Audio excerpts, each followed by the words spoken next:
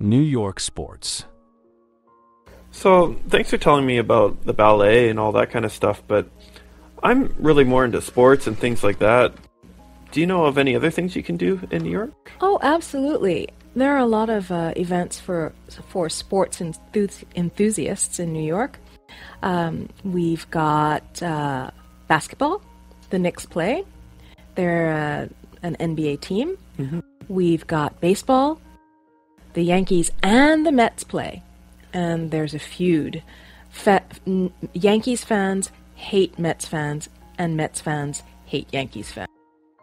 Right, they have two baseball teams. That's right. Wow. Exciting. We even have a Subway Series. Well, it used to be a Subway Series because the teams would play at different stadiums. So they'd go to different stadiums for about a week or so, and the fans would just switch back and forth from one stadium to the other. But I think they recently built one stadium for both teams. Oh. Do you think one team is more popular than the other?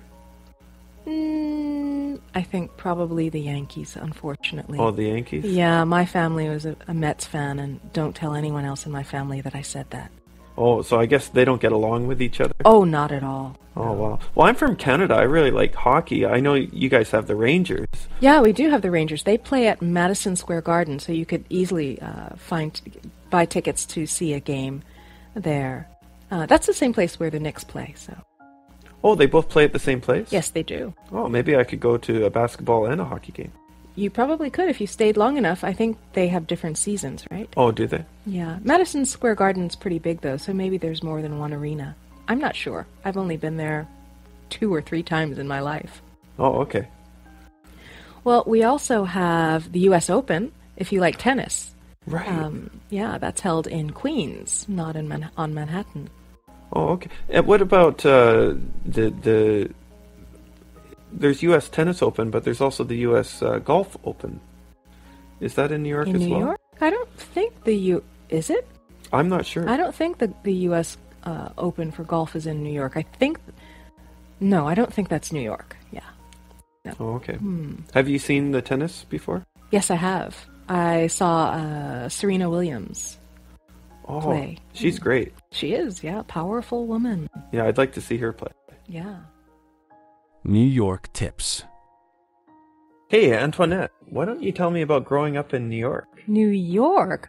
Warren, why do you want to know about that? Well, growing up in New York was lots of fun. I loved growing up in New York.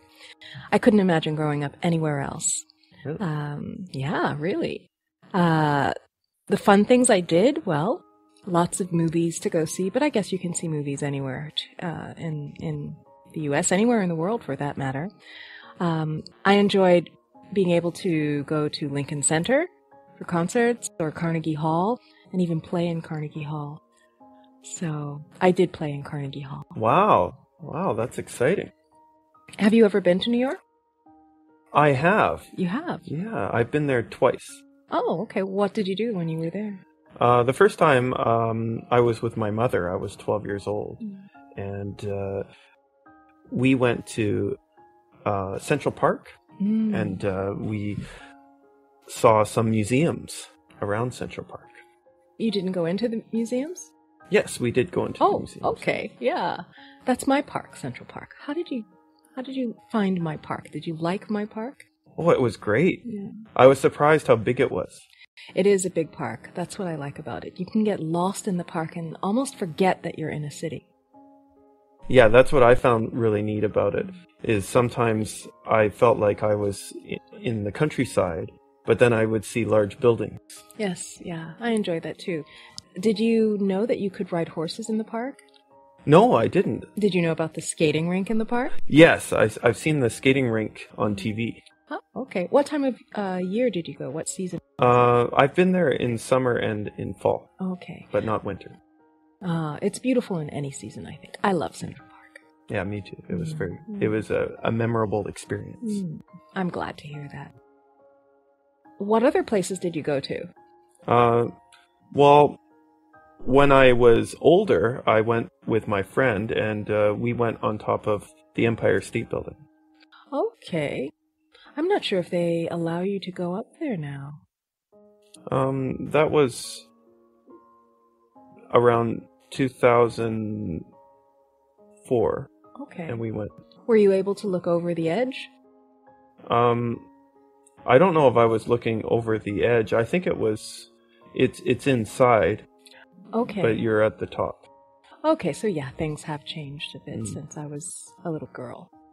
Oh, did it used to be outside that You could go outside. There were those binoculars, or I don't know what they're called, but you put a little change in. Right, yeah. And you could see. Yeah, they had the scenery. those Okay. as well, yeah. Yeah, we could see Central Park. Okay. And you could even see the Statue of Liberty from there. Oh, wow. I've been there. Yeah. Yeah. Actually, I never got to go. Both times I went to New York, we Yes. wanted to go to the Statue of Liberty, but we didn't have enough time. Oh, well, you should plan another trip. I'd like to, yeah. That sounds great. Is life in Japan? Well, Warren, we've been talking about the fact that we both live in Japan and that we're both from Western countries. Tell me, how do you feel about Western eating utensils compared to Japanese eating utensils? Well, even in Japan, they use Western utensils sometimes. But overall, I do like chopsticks. I think it's very handy.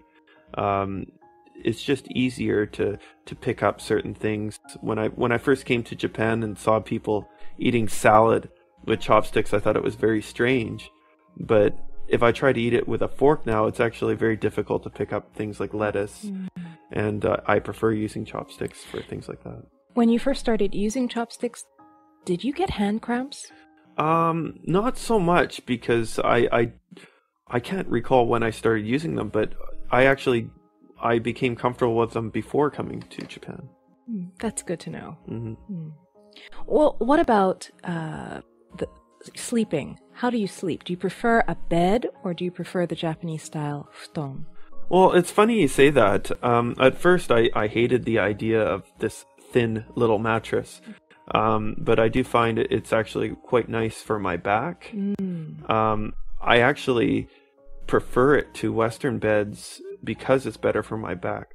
But I don't like sleeping on the floor. I like being higher up. So a high futon.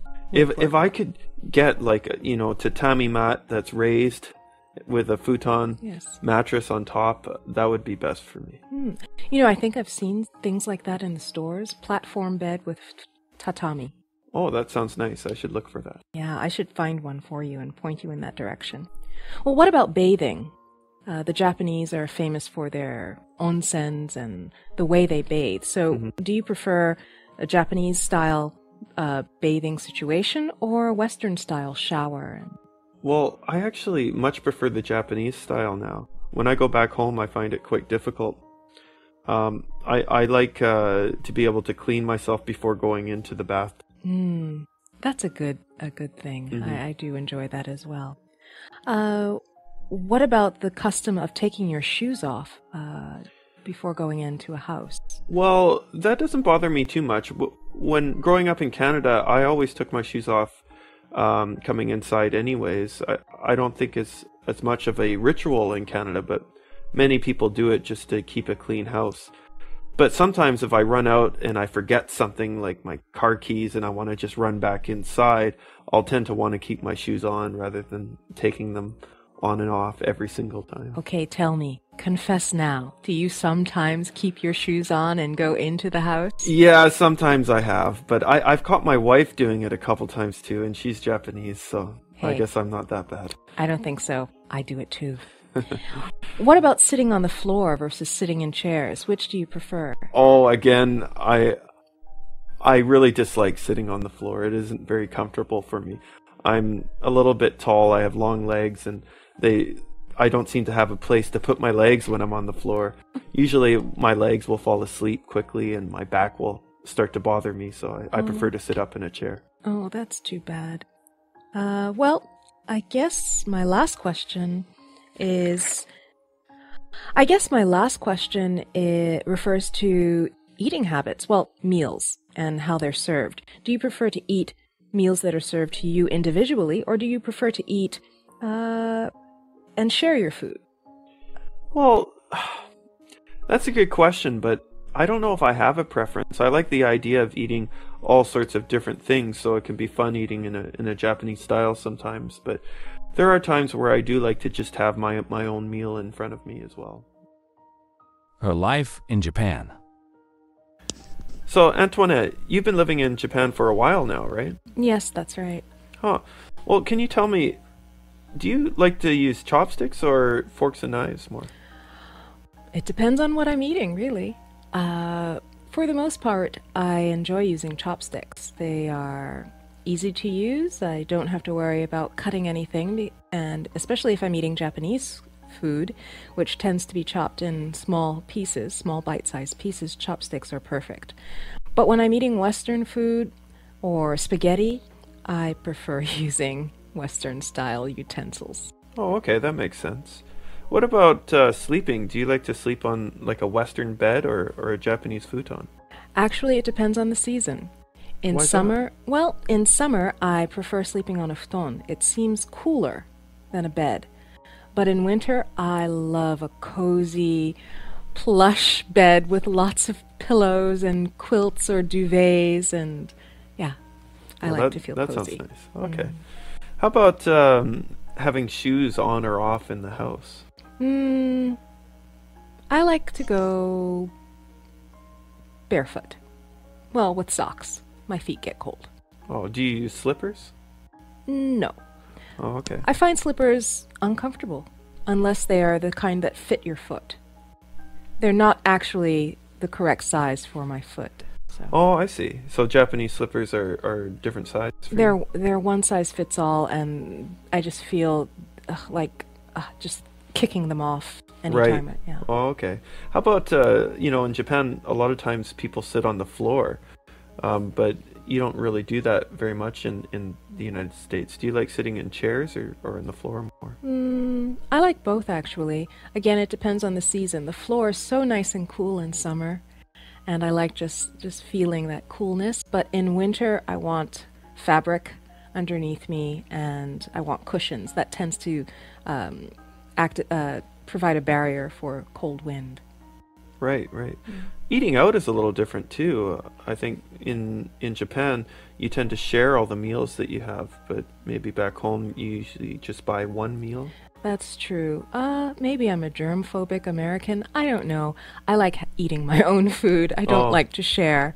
If it's one huge serving plate that's meant for several people, then fine, but I like just having my own plate of food. Oh, okay. What about having a shower or a bath? I think in Japan they usually have like a detachable shower head, and you can shower yourself before going into a bath. What do you prefer? Well, I like showers. Either way, as long as the water is hot. Whether it's detachable or not, as long as the water is hot, I like showers. And I like having water run down my body. That's a pleasant feeling. So, but I also like sitting in a hot tub of water, but not for too long. What about the bathtubs? Because I think they're different sizes, aren't they? They are. I like the fact that Japanese baths allow you to sit in water up to your neck. But I also like the fact that Western-style baths allow you to recline in the water. Right. You can stretch so out you more? can stretch out. Yeah. Oh, okay. I see. That's a hard call. Baby on board.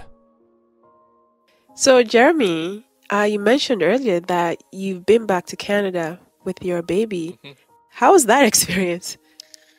Well, I mean, until you fly with a toddler, you really never get to appreciate all of those times that you flew across the ocean, watching movies or reading magazines or just sleeping on the flight, because those days are over. Wow. I mean, it's not that bad, but when you're on the plane, you say never again. I remember about halfway into a 10-hour trans-Pacific flight, I thought, well, I can maybe do this every 3 years, but not more than once a year for sure. I mean, first of all, our boy was bigger than most children for his age, so he was about 1 year old. And they have these bassinets that you're allowed to put your child in, and the baby will hopefully sleep for a while. So the stewardess sets up the bassinet. We're all ready to put him in there, and then she says, "How old is he?" And he was 12 kilos, and this was for 11.5 maximum. Oh, and they wouldn't let us put him in there, Oh. so they had to take the whole thing apart, and basically we had to find some way to have him sleep on our laps for the next 9 hours. So, I mean, 1-year-olds like to crawl around, they like to scream, they like to cry. Other people on the flight don't like that so much. So, it's basically every minute of silence you just savor and just pray that this will keep going, and it never does. But once he falls asleep and the plane's quiet and they turn off the lights, then it's okay. But it's too long. It's too long for a 1-year-old. So I can maybe manage it once a year, but that's about it. I remember my sister, she has 2 kids, and she told me a story a few years back when one of her daughters was still a toddler, and they went to Disneyland from Canada. And she said it was just horrible, and they would never do it again. And I just smiled. I didn't have that experience. I was just thinking, what could be so bad about it? Yeah. But hearing your story now, wow, I can only imagine. Well, I think that actually most passengers on a flight are usually quite understanding. And I think it's just, in the parent's head that everybody's judging That's them, true. That might everybody's be true. looking at them. Because, I get so worried about what other people are thinking, that I'm inconveniencing others, that I just work myself up so much. And my wife's the same way. But, actually, we did have people say to us, like, don't worry about it. And they would just go out of their way to say, oh, what a cute baby and stuff like that. So I think people were kind of aware of how stressful it is for parents. And they just, some people actually make an effort to make parents feel like everybody's not silently judging them, or maybe not even silently. Not saying anything.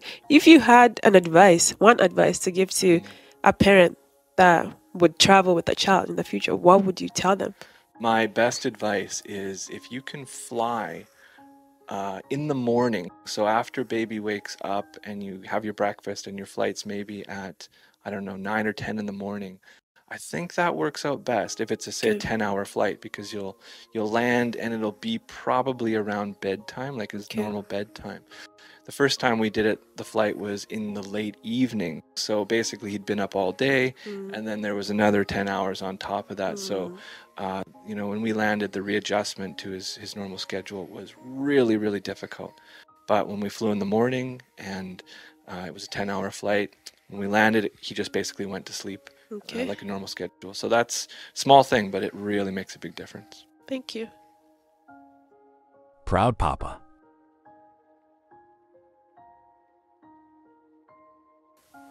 Jeremy, I heard you have a new baby. Congrats on that. Thanks. So how has fatherhood changed you in any way?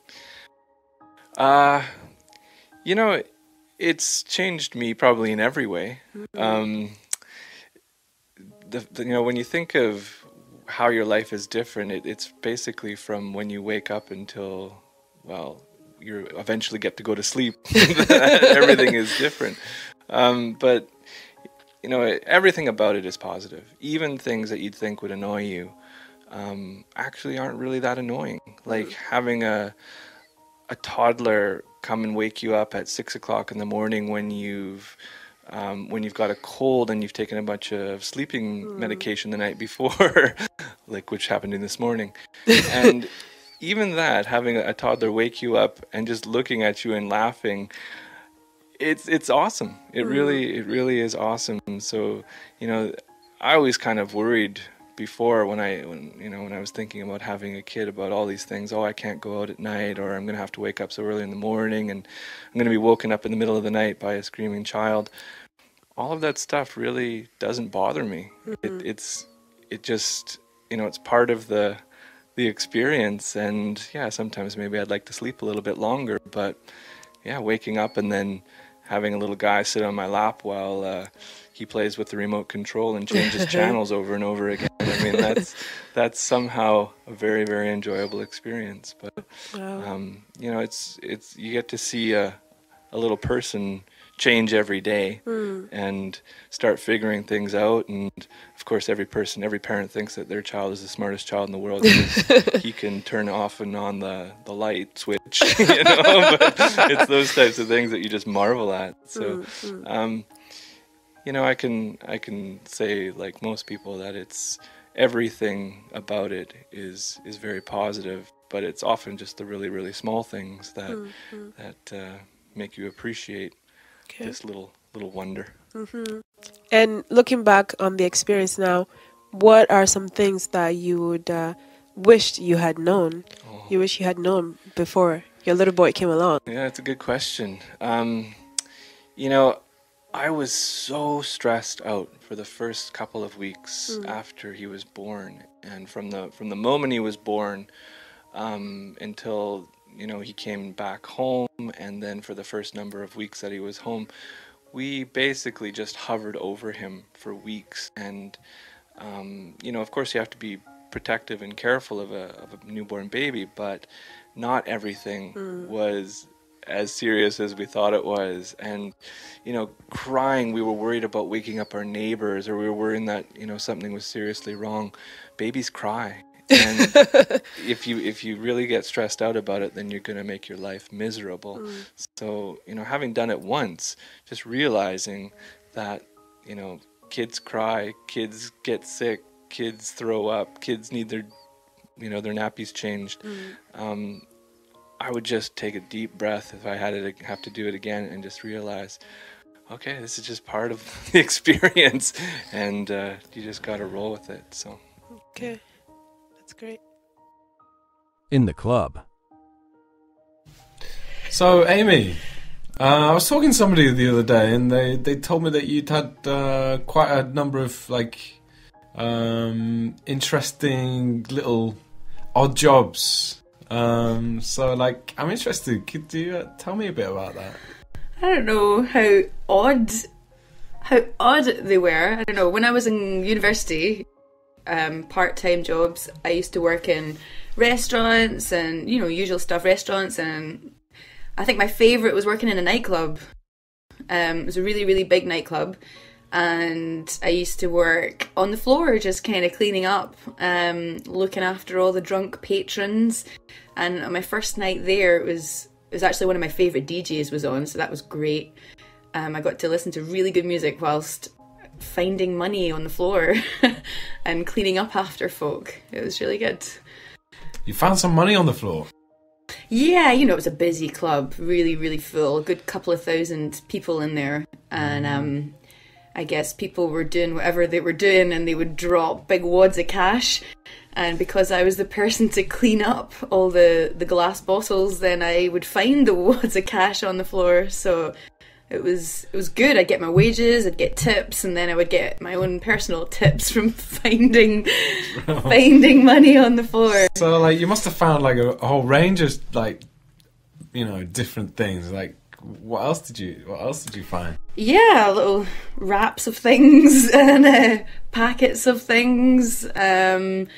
Yeah, I mean, I had to work hard for the money. It wasn't easy because the place was full, absolutely rammed of people. Everybody's incredibly drunk or whatever, and they're all just wanting to dance and have a good time. And I have to make sure there's no broken glass. For safety reasons, obviously. So I'm pushing my way through the crowd and keeping my eyes on the floor constantly with a torch. And alongside the broken glass that I would sweep up would be, yeah, wads of cash, sometimes little purses, little bags, things like that. When I found, like, identification for things, when it was a purse, I would, you know, do the right thing with it, hand it in. But if it was just a wad up, like a rolled up set of notes, I would just put them in my pocket for me, basically. Yeah, it's difficult to know what to do with cash because, you know, you hand it in to someone who, well, it's cash, isn't it? So, I know. Yeah. When I found I remember finding some driving license and student ID, and it was actually the same university that I went to at the time, and I just took it to uni when I was going in during the week, and I handed it in to make sure that it got back to the owner, because that's the worst thing about when you lose your purse or your wallet. The cash you can kind of just say goodbye to. It's a given, really, that it's going to be gone, but it's your ID and your cards and everything. It's such a hassle trying to get them back again. So I wanted to make sure that whatever drunken idiot dropped them in that club, that it got back to their hands safely. Oh, that's nice. So you're a thief with heart then? I'm not a thief. An opportunist. I'm kidding. It's on the floor. I'm pulling your leg. No, I would have done the same. In the tropics. So, Paul, what's the most memorable job experience that you have? Well, I think the most memorable is the volunteering time that I spent in Australia. And I was up in the northeastern corner where there's a relatively small rainforest. And I was helping with a research station that's located in the rainforest. So we do a range of different things, going from trying to control coconut trees. Control? Yeah, because believe it or not, you imagine these kind of tropical paradises to have coconut trees. Mm-hmm. But they're actually very invasive, and they're not native to that area. Oh. And basically, if you let a population of coconut trees to go out of control, nothing else can grow. Oh. They drop their fronds, and they drop the coconuts, and nothing else can grow. So you basically lose a lot of the native species there. So trying to keep them under control. There was also caring for bats that had been orphaned. Sometimes they're born, with physical disabilities that mean they can't survive in the wild. So right.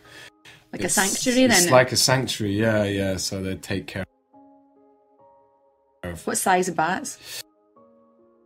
Like Indiana Jones style? Fruit bats. What size are they? They're pretty... once they spread... They're like little monkeys with big wings. Yeah, so what's their wingspan like? Let's say maybe, I guess, up to probably 4 feet. Does that sound too much? Is that about a meter? Yeah, they're each side? Some of the big the big dudes. Yeah. They got a huge wingspan. The only bats I've seen in real life are really tiny. They're just like little mice. Micro bats. They're like little birds, You see them flying around. You think, oh, that's birds. No, they're bats. So these guys sound pretty big. But they're completely herbivorous. They only eat fruit. Right. So they're really. Do they eat the coconuts? Well, the coconuts are kind of tough for them to get into. You need to be able to make a hole, I suppose, of course, to get there. Yeah, but they eat mostly fleshy fruits. Apples or whatever they can get. Really, berries, and they're really important for spreading. Because obviously they eat the flesh of the fruit, but they don't eat the seeds. Okay. So they just kind of pass through them. Okay. And they're really useful for dispersing seeds. Yeah. So, rainforests, regeneration, they're very important, animals. So they're like the big bumblebees of the rainforests then? Yeah, I guess you could look at it like that. Yeah. So yeah, that was an interesting volunteering kind of odd job that I had, I suppose. Yeah, that sounds really good. Yeah. Really cool. I'd really like to go back there someday.